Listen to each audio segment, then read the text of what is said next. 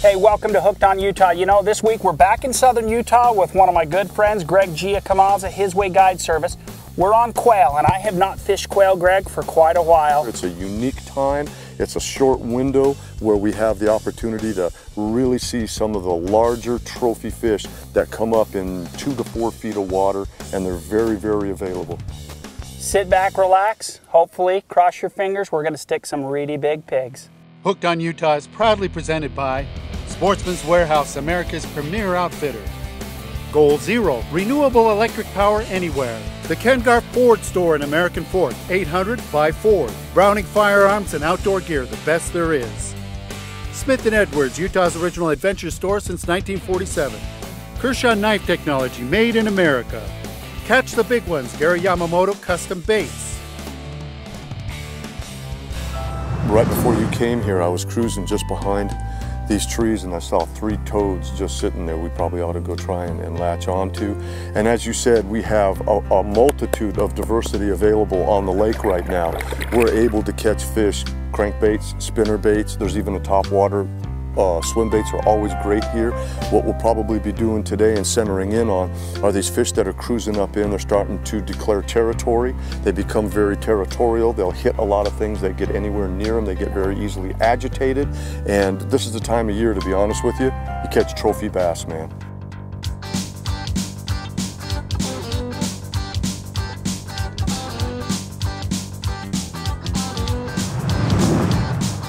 All of the items shown on this week's checklist can be found right here at Sportsman's Warehouse and online at sportsmanswarehouse.com. One of my choices for this week's adventure will be the Gary Yamamoto 5-inch Senko. I'm going to be using green pumpkin and watermelon. Springtime fishing, one of my other choices, always will be a spinner bait. Big bass love big cranks. You can't go wrong with the DT16. For rigging my Yamamoto Senko, I'm going to use a 4/0 or a 5/0 wide gap hook. An excellent choice for line is the Trilene Extra Tough. I like it in the green mono, 6-pound, 10-pound, or possibly 12-pound test. Having the right pair of polarized optics is a must for fishing. My choice is HaberVision. Check them out on our website, hookedonutah.com. Click on the HaberVision link and save 55% off the retail price.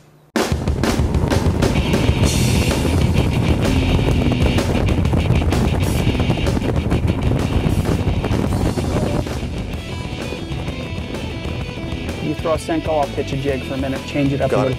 Okay. We've now burned a half a tank of gas. With fuel costs what they are today? That's him right there. I wonder if we're working 2 different fish. Gotta be. There's some big dogs. Oh, she whirled right out at it and then spun around. We're gonna catch her. Come on, girl, take it. Take it. Oh, it's right on her bed.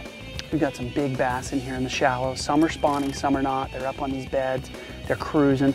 I've got a great big bass just working through these trees, and I keep pitching in front of her with my Senko. And I'm pitching this Texas rigged Senko, and I'm just pitching it right into the cover.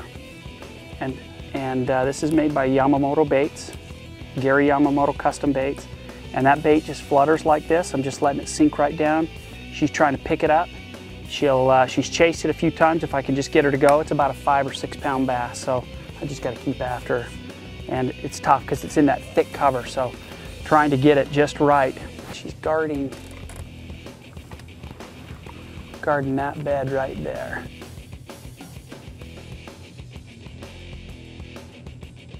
Right there, I got her located now. Perfect spot, Greg. Pull us forward a bit. Okay. Right there, stop, Greg.